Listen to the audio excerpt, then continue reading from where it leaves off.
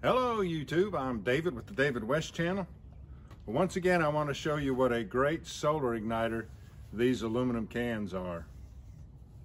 We're going to take this metal polish cream made by Blue Magic, get it in a auto parts store for $10, shine this parabolic curve up to mirror. It's going to collect photons, direct them towards the center, and then it's going to reflect them out to about 3/4 of an inch is where I'll put my char material. So let's start off. I want to show you where I picked this up. Yesterday we did the video about a tablespoon solar ignition and how to polish it up with Blue Magic metal polish. Now that was a stainless steel spoon.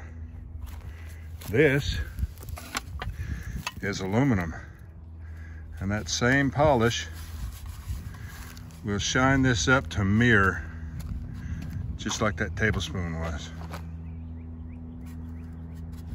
I wouldn't want to get charged with open container now, would I?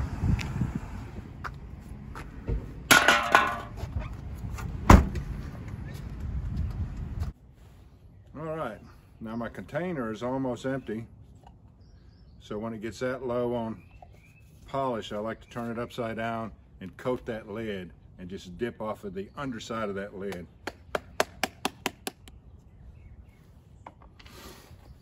And we're just going to polish it like you would polish anything else.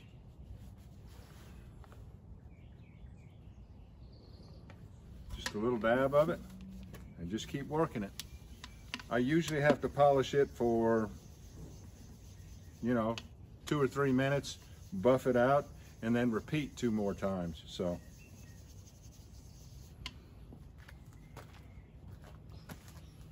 I mean, just a standard polishing procedure.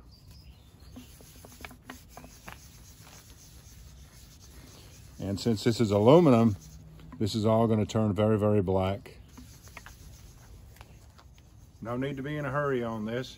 Take your time and get that mirror finish on there.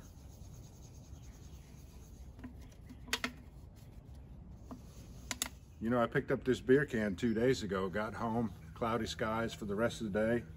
And then the next day, which was yesterday, rained all day. So I'm glad we had some nice clear skies, nice bright sun this morning. It's about 9:30. All right, let's buff it out the first time.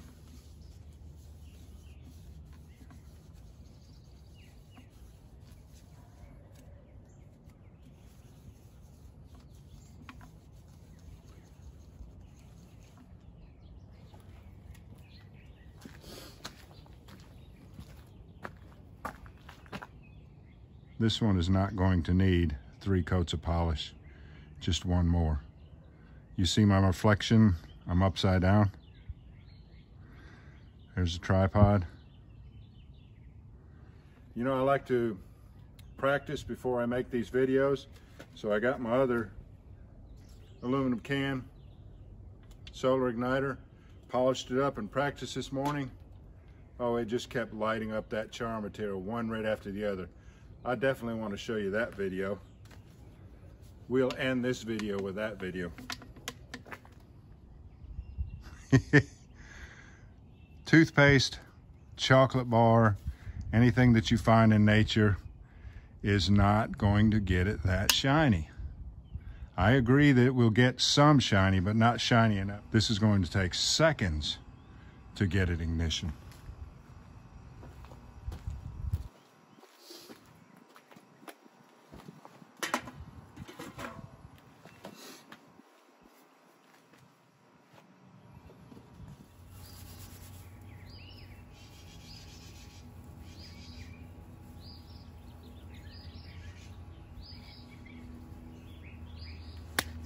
All right, let's start off with the punk wood first.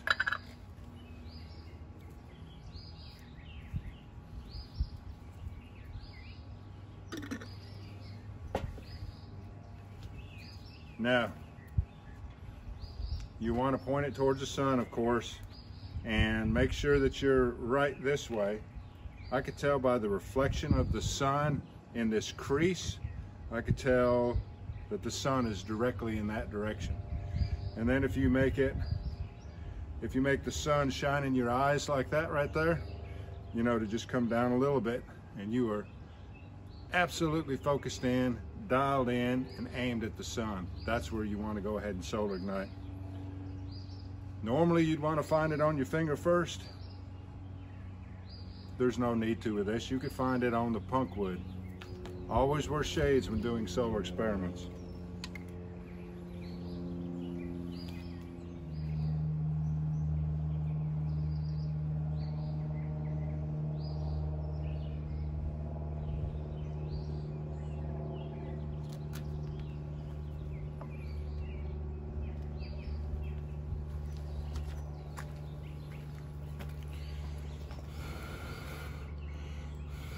See it again.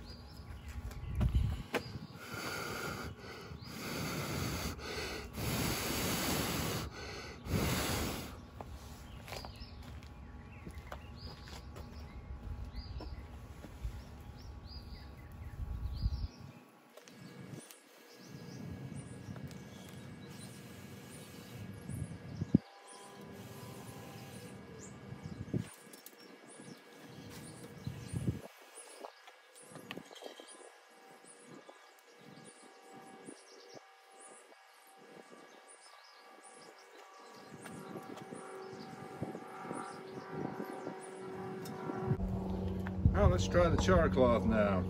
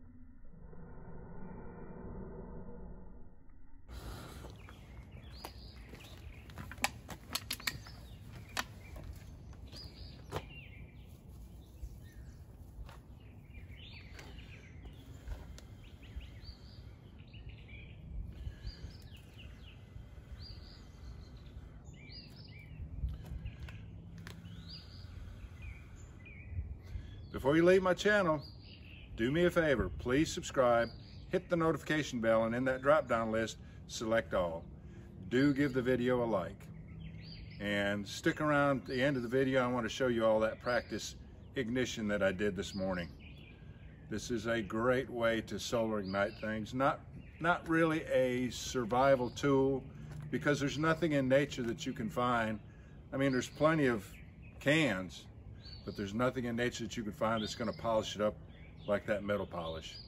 There's not even going to be anything in your pack, toothpaste, chocolate bar, that's going to shine it up to the degree that you need to do these easy solar ignitions. But there is value in practicing solar ignition in general. I appreciate you joining me on this one. We'll catch you on the next one.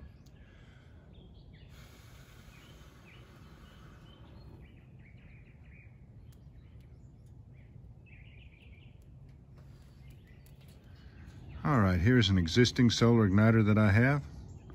Let's see how many times we can ignite this char cloth.